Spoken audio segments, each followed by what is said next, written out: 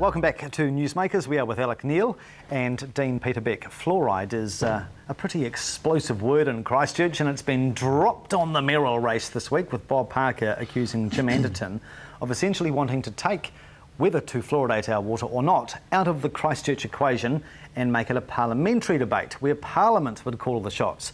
Interestingly, John Key came out in support of fluoride in Christchurch yesterday, which will give Jim a little bit of warm, fuzzy moral comfort, won't it? Where do we stand on fluoride, and do we get terribly confused between fluoride and chlorine when it comes to the taste of water, Alec?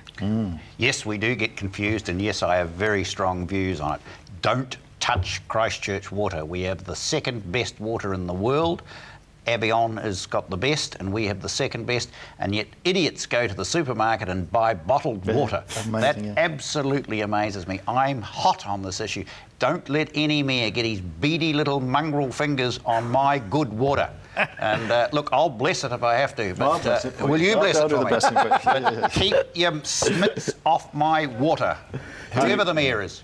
Given our dental health care crisis, in all seriousness, which is the issue which concerns Jim, do you think we are deluding ourselves about the evils of fluoride? No, I agree with Alec, but I mean, I think the issue is about dental care, and we ain't very good at doing that properly. You know, we're not teaching our kids to brush their teeth the way they should do. Then we should be doing more, looking more at that. There's a whole raft of things. But that's a parental responsibility. Again, a parental and issues about advertising again there with the sort of things that kids eat. Yes. All that stuff is in there. So why fluoridate the water? Though I have to say, I'm English, as you're probably aware. And when I came over here in 1981 and went to the dentist, he looked at my teeth, of which I have 3 fillings, saying, "You must be English, because your teeth are so good."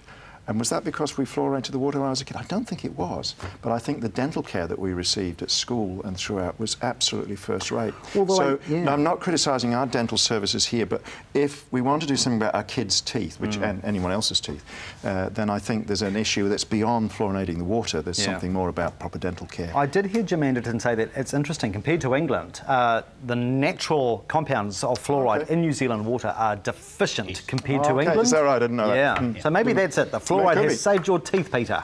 Yes. Could have done. But I still want us to keep our Christchurch water unfluoridated. There's a broader issue about that, just keeping our Christchurch water pure, and there's another issue about that. Indeed. Of course. Yes, keep it pure, full stop. Yes. Well, if any mayor wants to play with our water, then he has to answer to me. Indeed. The Dalai Lama. I won't vote for him. Yes. Absolutely. Now, I don't want to spend a huge amount of time on this. Close-up certainly have in the last few nights. Robin Brooke, his personal integrity would appear to be absolutely shredded after the revelations that have come this week. Of course, there was the groping incident in Fiji, and Robin Brooke said to TVNZ at the time, "I've never done anything like this in my life before, I feel mortified, la la la." And out came the girlies from Christchurch with a very different story. What on earth do we make of this, Alec? Well, first of all, it was how many years ago? 12 years ago. Secondly, the person concerned was approached by the rugby union. I understand that money, passed hands, that person seemed to be satisfied with the outcomes at that time. It's a storm in a teacup. I have sympathy for Robin Brooke's family, particularly for his wife and his children. It's the sort of publicity that can damage a marriage, no matter what the situation. I've got 10 seconds. Yeah, I mean, I understand all that stuff at the same time, of course. When you are a celebrity, especially a sports celebrity, and All Blacks have had enough of this stuff, really, and league players. Well, you know, you've just got to behave. And you've got to be a role model. The All Whites don't do that. Indeed. 30 seconds in total.